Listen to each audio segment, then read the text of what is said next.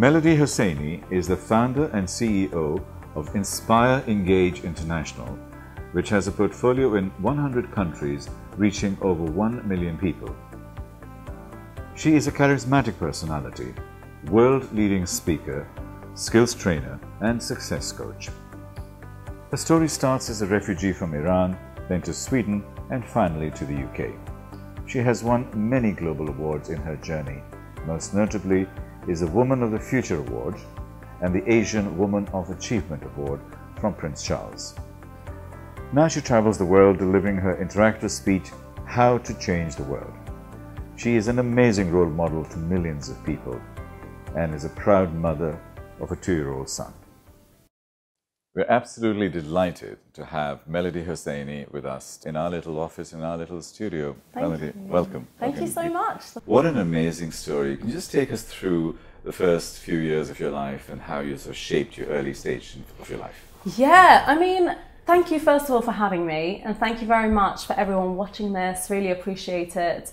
I think the first few years of my life really did shape me. I mean, I was born in Iran, so I'm actually very, very Persian, I would say. And I was born during the Iraq and Iran war, during a time where sirens used to go off and the bombs were dropping, and our neighbour's house down the road was actually bombed.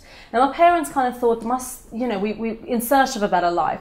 So I grew up in Sweden. I then moved to the UK when I was 13 years old. We moved to the UK, and that was really difficult, very, very difficult. A big cultural change, left all my friends, everyone I knew, started from zero. I was really badly bullied at school.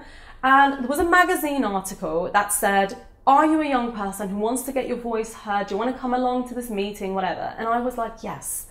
Went along to this, and that became the start of 11 years of volunteering. And through that, I became one of the co-founders of UK Youth Parliament, which is one of the world's most successful democratic youth organisations. Very much like, what am I doing here? But what I did understand was the bigger picture. I understood that it was about making a difference. It was about doing something bigger than me. And I wanted to do something more with my life, even then when I was 13, than just going to school and coming home. There's so much more to life than that. And that's kind of what started was my journey in the youth sector when I was 13. Success, definition. Happiness. Failure.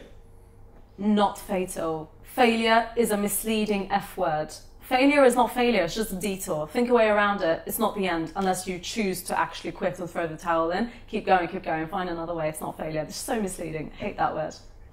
What makes you happy? Purpose. Purpose, definitely. Feeling like my presence and me going somewhere and speaking or training, someone comes up to me and say, Melody, like that really helped me, and they've done something, and I receive an email like 5 years later, hearing of the result, that makes me extremely happy. Jobs versus entrepreneurship. Which one would you go for, job or entrepreneurship? Personally, and then what do you advise people? Personally, I've done both, and I would recommend people try both.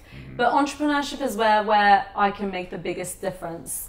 But I don't advise people to do one or the other. You should figure out what's right for you, and you should do what's right for you. Don't let the world tell you, just because entrepreneurship is popular and trend, go do that. No, figure out what you're about, what you want to do, and you go and do that. When your 2-year-old son comes to you and says, what does the future look like? What is your response? Create it. Create it. Kian, go out there and you be part of changing the world. You be part of something bigger than you. Don't wait for the world to define what the world looks like. You be part of shaping it. That's what I would tell him. Even I can't define it for him. What would be that one piece of advice that I can use today in my life that would change my life? Sit down and think about who you are and what you want to do with it. That, to me, is the bottom line to everything. If you are not considering what makes you you, your assets. I don't want to hear you saying, I'm good at timekeeping, I'm a good team player. Nobody likes adjectives like that. Tell me what makes you, when was the last time you cried? What was the funniest thing you've heard? What was your defining moment? What are you passionate about? What's your strength? What made you cry? These are the things that make you memorable, make you unique, and place your life decisions on these factors. Choose a husband, wife, a job, career. based on what you're about, the real you. Take a minute and do that. We've got a tool called My Passport. We support people to be able to do that. And I think that forms the basis for the right decisions. Do you think you're mad? I am completely 100% mad. Make a difference. And that is what I try and do every day. Okay. What are you mad about? I am mad about people being aware that there's more to life than just them. Social impact. What is your impact? That is what I'm mad about. Your social impact, your social footprint. What is your final one-line message out there which really captures your core message which you'd like to deliver?